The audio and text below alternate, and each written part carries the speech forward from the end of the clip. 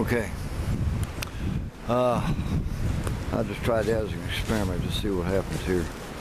And I am hearing a bunch of movement. I know there's deer down here, but they went that way, which is on the other side of the creek. They went up on a ridge and gone to Fort Knox, Kentucky somewhere. But I'm still trying to find that creek.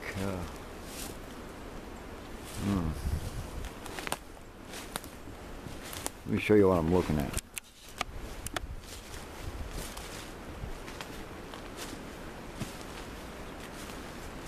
Right there's a creek, probably about 30 feet away from me, right there.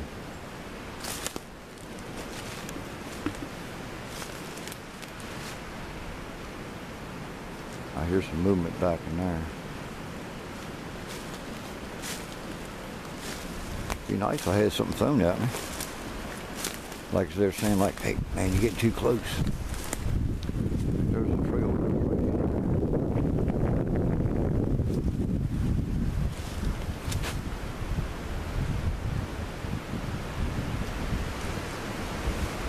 So something tells me I got this oddball feeling that they're in here today somewhere. Can't say where, but I think I got an idea that they could be over at the, where I videoed that one with his back to me. I think they're over in there, so I'm gonna kind of wiggle my way over there. But I'm just showing you what I'm going through here and everything.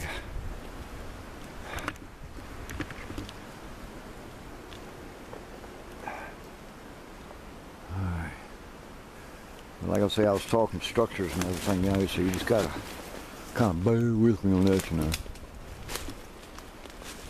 How you like the word bear?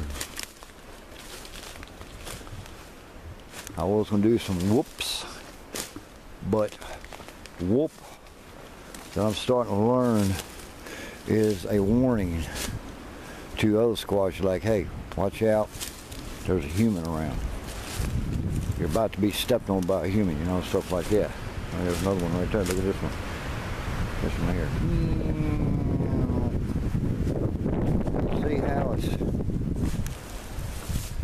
See how it's pushed under? How it's like held under right there? Let me back it up a little bit here. Look at this. Comes down, all the way down here, and it's put under right there.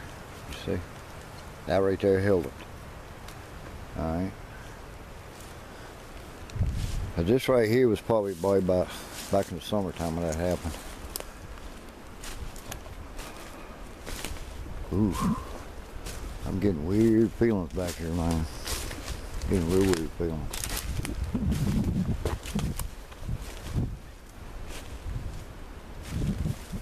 I'm gonna go ahead and try it. Whoop! Whoop!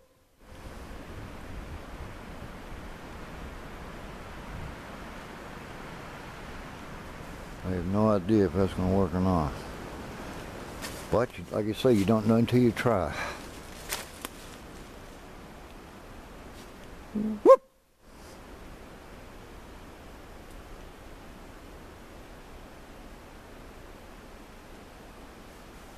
Something is moving around. But it's kind of hard to hear because it's wet back here. When those deer took off, I never even heard them. Only thing that turned me on to them was I seen a flash of white. Let's try over here. See if I can find that day bed.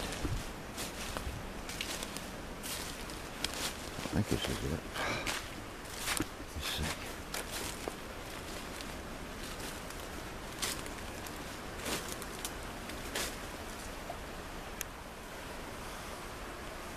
That's a possible place they could lay right there.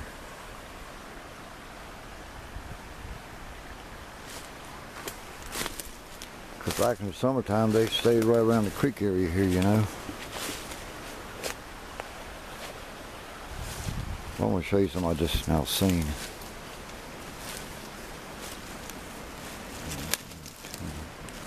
Look where something, we got bushes right there, squashed down right there. Right there, that area there. Now squashed down. See that wire? See that little white picket fence right there? Someone back here a couple years ago was growing weed back here. And I guess they didn't have a look at it. But, you know, that's the way it goes back here in these flat parts. You know, you just got to know what's based back here in the woods, you know, back here in the little brush. You know, you got to know what you're looking at. You know, everybody can say, well, yeah, that's a bed, but no. It looks like a day bed, but it might not be. And there is a footprint track. Look right here. Let me show you.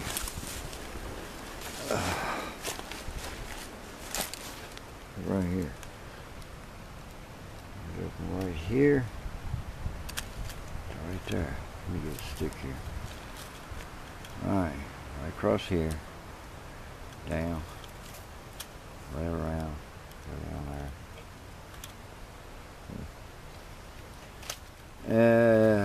Let me get a tape measure.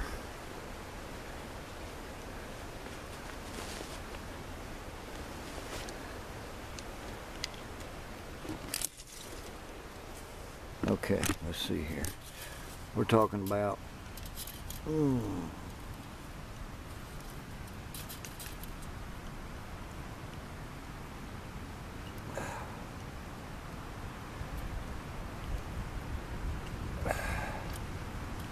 uh, 13 inches.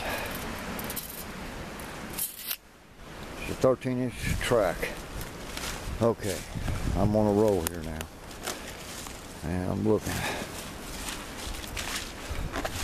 Now, whoever said there's another track right there, right here. Now, whoever said that ooh, mercy. Now, whoever said that they watch their step when they're younger, I think they don't. I think they just walk where the hell they want to, you know. But as the older they get, they learn certain ways to keep your feet out of the way, you know. That's what I'm seeing. Let's see here.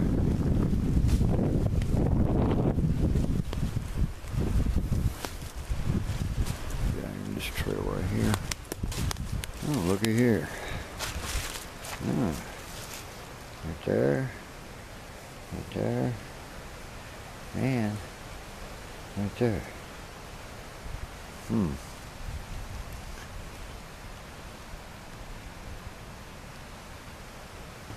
I can't see one way or the other what it is. It is kind of unusual. There's no claw marks, no hoof prints, and everything. And I can't really be sure 100%, so I'm not going to take a guess. So I mean, it could be. Nah. I'm going to put that as unknown, as far as I can see it. Because I ain't going to make a guess on something that I'm not sure about. You know? That'd be wrong. It'd be saying like, well, yeah, I know that's where Squat said. That's where Squat pushed his paws and everything. But no, it's not necessarily true. Okay, now, this is the trail. This is the trail where I made that recording. Right up there's that pine tree that I put my audio up against. Everything, you know. And that's where I got the tree knock, the whoop, or the whoop, and everything, you know. And I got that's where I got that growl right behind me that I didn't know was there. So I'm getting close to the day bed. I'm still looking here, you know.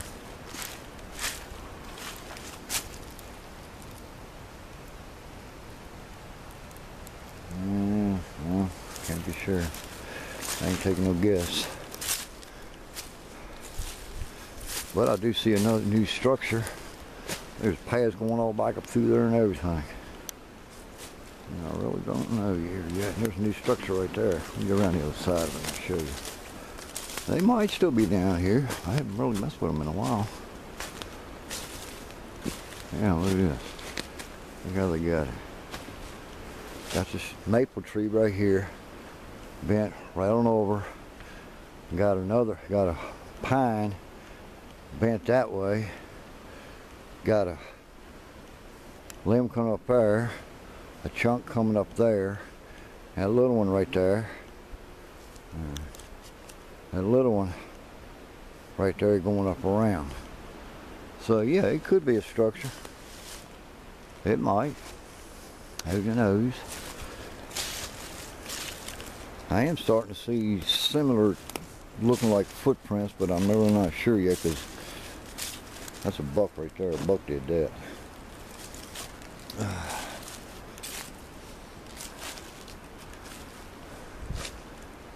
Freaky. But since I've heard that crow, I ain't heard another word out of him. It tells me that he's the warning signal for him. And it might be the same group. I'm really not really taking a guess, but I'm pretty sure it's that same damn crow that was warning them last time I was in here. Well, I got on video flying right at the bedding area with the squatches, you know, and it's pretty damn weird, you know, because on the video people say, well, I didn't see nothing, I didn't hear nothing, it was just a blow apart in the whirlwind. Okay, it's either on part 1 or part 2 of Baby Sasquatch, where I set the camera down and just let it lay there. Well, the funny thing is, somewhere from the halfway point on to toward the end of it, we had a crow was raising hell coming in, and he went right smack to the jars. He raised hell the whole time, and then when a squatch come in the area, he flew off. But you didn't see the squatch. So that's starting to tell me that he's the eyes and ears for the squatches. But of course you got to think, how can that be? Well, it's just a theory of mine, you know. And so far I've been right about that theory. The squatch were used the crow for the eyes and the ears, you know, and that's how they get away. Like when I first got down in here, I heard a crow, and he wasn't doing the regular calling like he usually do. He did a certain sound, which I heard the exact same sound when I first started getting with these squatches. And I'm thinking that he's the eyes and ears, so that's my theory. I can't say it's fact, I can't say it's fiction. I'm just giving you what I'm feeling, okay? So, let's get back to what we were doing here. We're walking up through here. Where's that damn tree at? Is this it? No, no. I can't remember which tree it is. I'm starting to see tracks going down that way. Matter of fact, I can see some footprints going in that way. Let's follow them. Like right here. That track right there. Yeah. That track right there.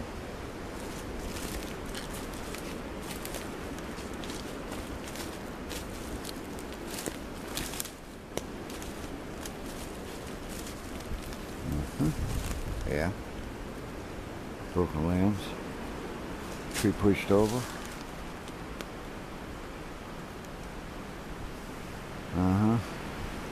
Back in there. Alright, so I'm gonna wing it around. I'm gonna come in from another direction. I'm starting to think that they're still down in here.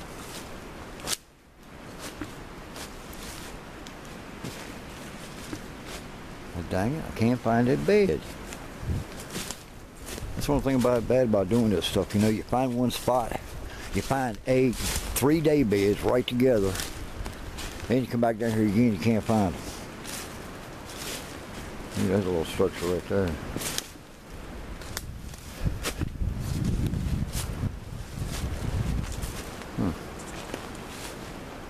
You see, like I say, you know, yeah, got this, got this limb here, this limb here, this right here, this stick right here. That could be that right there looks like a spot where they lay at. You know, who knows? Possible. Hell, anything's possible nowadays. Alright.